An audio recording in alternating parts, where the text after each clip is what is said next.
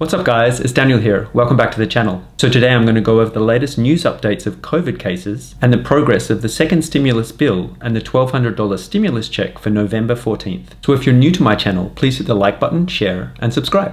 So as of today, November 14th, we have passed over 1.3 million deaths worldwide and over 251,000 deaths in the United States as a result of the pandemic, with over 54.3 million people worldwide having tested positive. Over 11.2 million of them have been from the United States. In the past 24 hours, the United States has hit an all-time high for new COVID cases, reaching over 181,000 positive cases in the past 24 hours.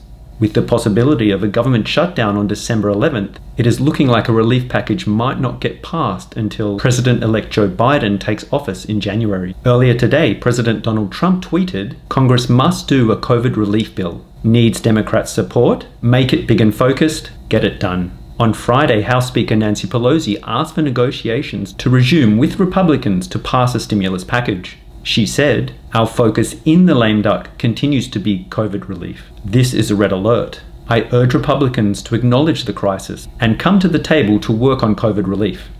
On Thursday, both Nancy Pelosi and Senate Democratic leader Chuck Schumer stuck to their proposed $2.4 billion relief package and said that it needs to be a starting point, whilst Mitch McConnell has said that he believes $500 billion is more than enough. This is far below the $1.9 trillion the Trump administration was offering before the election. Earlier this week, chief US economist at JP Morgan Chase & Co., Michael Feroli, wrote, "Something in the neighborhood of $1 trillion in the first quarter is a reasonable expectation for fiscal stimulus." In other news, Oregon Governor Kate Brown has ordered new restrictions to be put in place for 2 weeks to try and slow the spread of COVID. Starting from Wednesday, businesses such as gyms, movie theaters, pools, and museums will be asked to close, and businesses will be asked to work from home if at all possible.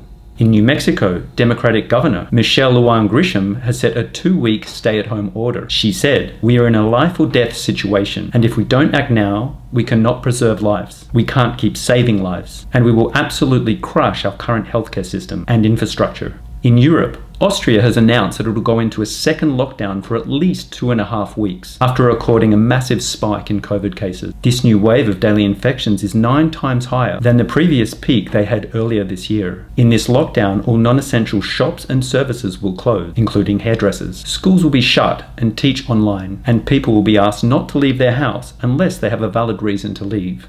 So it seems like we may have to wait till early next year to get a stimulus package passed.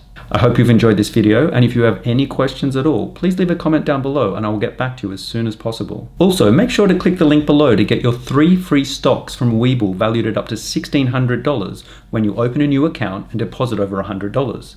And as always, please like, share and subscribe.